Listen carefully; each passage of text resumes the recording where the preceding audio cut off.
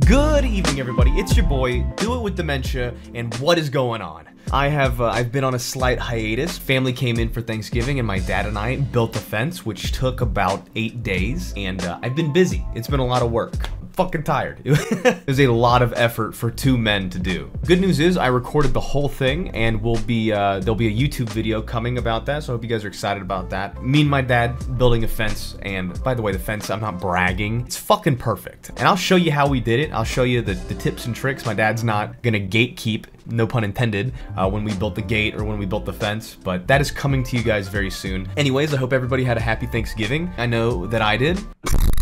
Regardless, I have a roasting video for you guys today. I'm gonna roast you guys' cars. I know we've been doing motorcycles, but this was heavily requested amongst you dickheads. So my fellow COD eyes, please sit down and watch this as we roast some of y'all's cars. I also don't know where to start because this goes way back. Like, my Discord is so backed up with crazy shit. By the way, there is a link in the description if you want to join my Discord and submit your own cars or your own motorcycles or maybe your whatever. I can roast it later. You can share with the community. It's a really good community. We have a good group of people in here, and I try to be as active as I can. It's not a bullshit Discord. It's like a real Discord. So yeah, if you want to have your car roasted or your motorcycle roasted, hop into our Discord. Links in the description. I would prefer multiple photos and or videos of one vehicle. Don't spam your shit.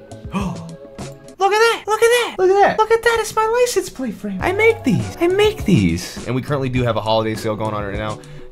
Gets you 25% off the entire website up until December 15th using the code HOLIDAN. Link in the description for that as well. You know what? This is a good place to start with my buddy Otto back in 2022. Oh, Jesus Christ. I'm not gonna start this far back, but Otto, I like your Mustang. All right, we're gonna start in April of 2023. J-Dog with his Ute. Special place in my heart for these kind of things. What size engine is that? It's like a V8. This is a Pontiac or a Holden if you're not from America.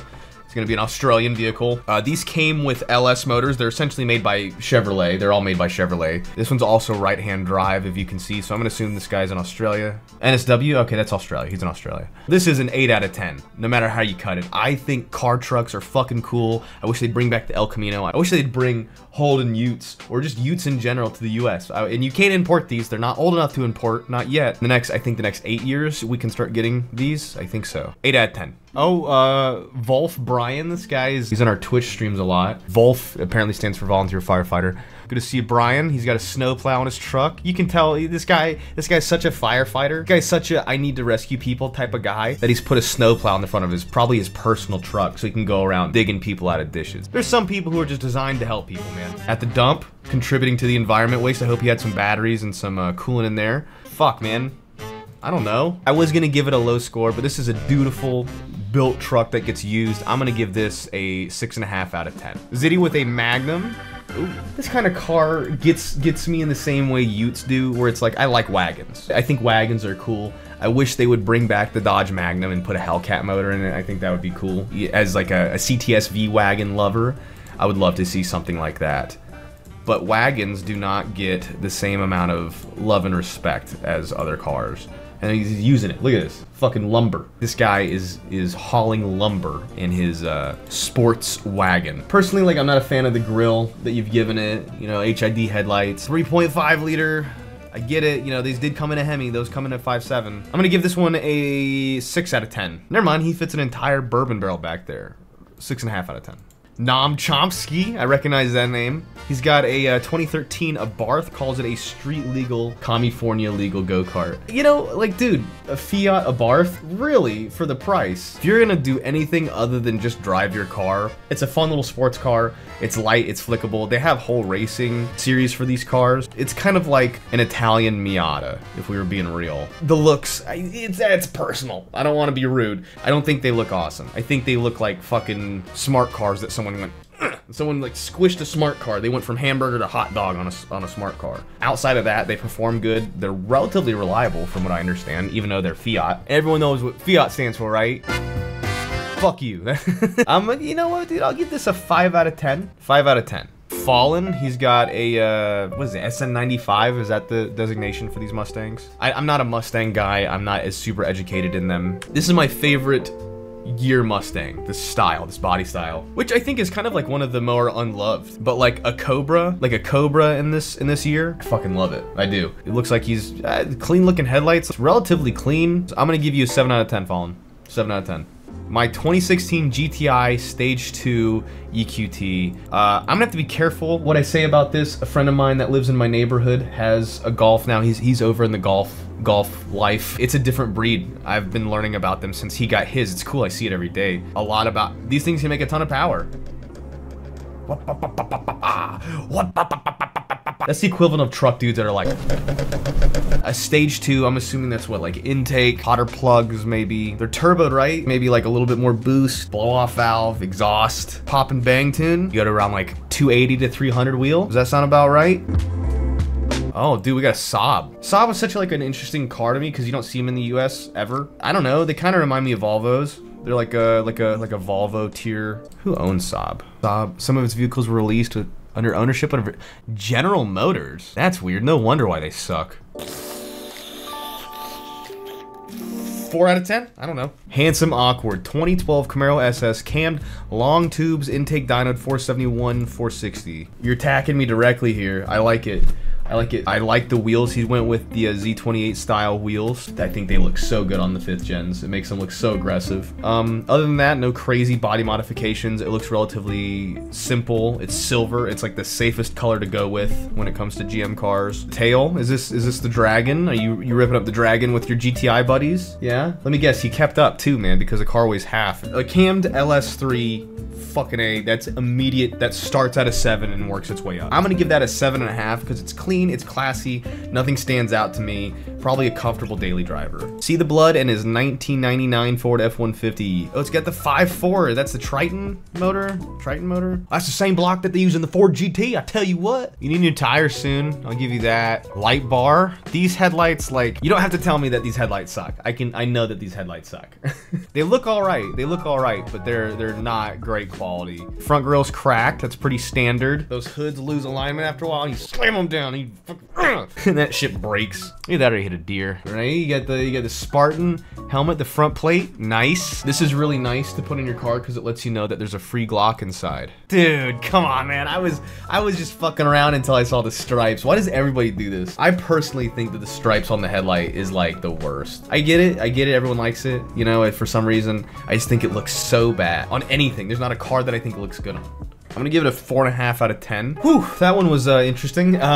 Seems like a good time though. We can take a quick break and talk about today's sponsor, which is Ridge Wallet. Everyone needs a Ridge Wallet, and there couldn't be a better time to get one for yourself or a loved one than right now. Because from right now up until December 20th, you can save up to 30% off by using the link in my description, ridge.com/doitwithdan. I've already picked up a few for some of my friends and family this year. Like this one, which is their new Hyper Lime edition, and their ceramic coated ones as well. Ridge Wallets are great because they can hold up to 12 cards, plus they still have room for cash via the money clip or the money strap, without it being a bulky wallet. There's also a very popular AirTag attachment, so you never have to worry about losing your wallet again. And they also block RFIDs, so you're protected from scammers and skimmers. With over 30 colors and styles, there really is something perfect for everyone. But don't just trust my word for it. See for yourself why they have over 80,000 5-star reviews. And you can take advantage of their risk-free 99-day trial. That's right, they'll let you test drive it for 99 days and see if you like it. And if you're absolutely not stoked, they'll send you a full refund. And did I mention they have a lifetime warranty as well? I've got you covered for this holiday. All you gotta do is click the link in my description, ridge.com/doitwithdan, and you can save up to 30% off. And enter in a chance to win a bundle worth $4,000. No purchase necessary.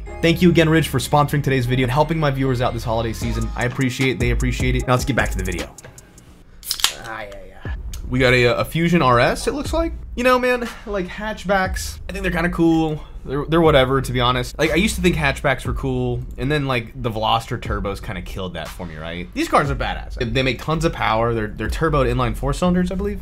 Damn, what? The RS is a 2.3 turbo that 350 horsepower? That's crazy. I didn't think they were that high. Almost 3,700 pounds, that's kind of fat. That's not bad, man. I mean, you have it in probably like the most boring color they make. Like weird bluish gray. I hate it, I hate that color. Outside of that, classic, fun car. I mean, I'm gonna give that a 6 out of 10. It's kind of cool. All-wheel drive Charger, that's cool, but it's a V6. I'm not gonna look at that. I'm gonna look at your Trans Am though. Had a 455 under the hood, so it doesn't now. It's got a 442. Oh, dude, listen to that belt squeak. Oh, You hear that belt squeak? It looks fucked. I like Trans Ams, but it looks beat. I'm getting northern state vibes from your environment too. So you know this thing's probably rusty. What is up here? Is that Indiana? Iowa? I can't tell. It's Iowa. It might be Iowa's plate. Iowa plate, maybe? Can't tell. Yeah, it's definitely northern city. You know that thing's probably, it's probably rusted too underneath the back. 4 out of 10. Okay, all right. Fart on my balls. Mr. N up here said that he traded his lifted Grand Marquis for a C4 Corvette. I really like the way the C4 Corvettes look. I think they are one of the better looking Corvettes. C4, I'm gonna give it a 4 out of 10 because it's gonna need a little bit of work, but it's gonna be a really cool car. My guy, what are these wheels? Like, this wheel is being held together with Facebook likes and prayers. Average Ohio residence car. Extinct Lords. He's got his GMC Yukon Denali, very nice. These are nice. It's like if you didn't want to spend money on getting a Cadillac, this is what you bought. It's like, I want the engine and I want the size, you know, I want the convenience of a Cadillac, but I don't want to spend Cadillac money. You go for the GMC Denali. And this guy has decided to cram, it looks like 212 stubs in a big box back here. We can't play that, it's copyright. We can't play that. Look at this, look at this, look at this gentleman. He's wearing Crocs. Of course he is. And we got the girlfriend picture on the dashboard too. I feel like I know everything about this man that I've ever needed to know. Not bad. I've been here. 5 out of 10. Oh, Gage. Oh, buddy. 2009 Pontiac G8. I believe these things came with a 6-liter. Ugh. I love it. Very clean. I mean, let's get up on here and inspect it. He's got a block puller. That's interesting. I love it. I think it's great. Look at the student driver back here. I like that too. Full bolt on cam E85. I'm gonna guess 460 wheel horsepower, if I had to guess. Everyone has a different idea of what full bolt on means. 8.5 out of 10. It's gorgeous. And it's a cool car. It's bitchin'. Absolutely bitchin'. And they don't make them anymore. It's even cooler. Jared Fogle? What? This is my amazing hoe. He's got a fucking Avalanche. This, I hate Avalanches, dude. It's like a Honda Ridgeline, but for women. Probably my least favorite Chevrolet product ever made. Next to their knockoff PT Cruiser. They're not bad trucks, they just look weird. That whole weird back half rack system. They do look like a Ridgeline to me, and that's what I think of them when I see them. I'm gonna give it, based on this photo, 4 out of 10. My 67 Cornet RT project with my dad. 444 speed sounds amazing. Dash is cracked, not bad though. Damn. I like the way that thing sounds. It looks like you've done a lot of work. It looks like you've got a lot of work to do. And I like it. I like it. That's gonna be cool. Definitely a 6.5 out of 10. Jacob at his 1987 R2O. Back when trucks were trucks. Back when men were men and women were women. Did the R20s come with a 454? I think they did. Oh shit, what does he got back here? A little old school crotch rocket back here.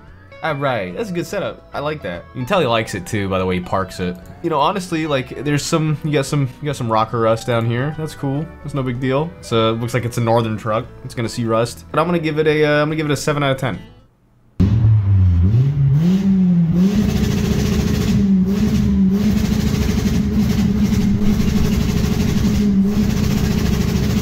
Alright. What are you doing? What is going on? Wait, did you just reverse neutral drive drop? Do like a J-turn, except in reverse? What did I just witness?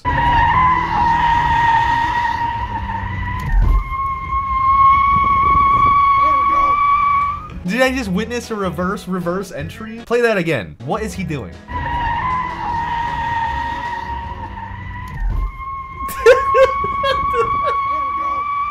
So what's going on? It looks like he's doing a reverse donut. He's doing like a reverse donut, slamming it into drive and then peeling out. Dude, those CV axles are fucked. Oh, he's fucking Canadian. Fuck yeah, bud. Oh, fuck yeah, bud. Oh yeah, eh? Throw her in D. I don't fucking know. I mean, how do I even rate that? It's goofy as shit. It sounds like you've just dumped the exhaust. Fucking 2014 Camry, just race car shit. What am I supposed to do with this information? 6 out of 10 for the reverse entry. This dude's giving us all this information. I'm Jacob and I live in New York, dude. 1979 Chevy Camaro Z28 with 350 small block Chevy. I like cars that look like this. It's gonna get, like, it's not perfect. It's clearly in a project phase. We're still driving it and getting out. I'm gonna give that a 5 out of 10. 2005 F250 6.0 Power Stroke Diesel, fully bulletproofed, making 500 wheel horsepower. This man spent $30,000 to bulletproof his 6.0 just so it could get dragged by a Cummins. That's crazy, dude. I'm just kidding. I know the amount of work that it takes to put into one of these trucks and get it to not blow up is actually a ton. Either you keep these trucks and you keep them 100% stock, you modify them and blow them up immediately. Those needle bearings are gonna leave imprints on your piston heads. It's just what's gonna happen, dude. Or spend the money and bulletproof them, which is not cheap, just so it won't explode. And your fuel system, you gotta do the fuel system too. It's a lot. You know, like, even though that I'm not a Ford truck fan, I'm gonna give this a solid 7.5 out of 10. A lot of work, a lot of work. Here is my autistic ass car. It's ugly and goes places it shouldn't be capable of going. Kinda like me and your mom last night. Is this a fucking Element? God dang, he's right. This is basically a Honda's equivalent of the Pontiac Aztek. The fact that you out and about it and take it overlanding or whatever you fucking do with it, I'm gonna give you 4.5 out of 10. Still an Element. Oh my goodness, dude. What have... Oh, I love it. I love it, I love it, I love it. This is fucking cool, alright? This is exactly what I'm looking for. This is badass. This is so great. This is an Isuzu Via Cross. They're not like fucking awesome.